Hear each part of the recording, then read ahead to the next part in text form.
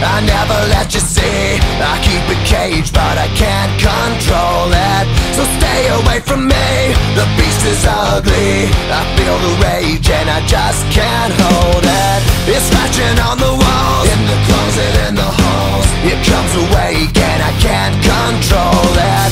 Hiding under the bed, in my body, in my head. Why won't somebody come and save me from this? Make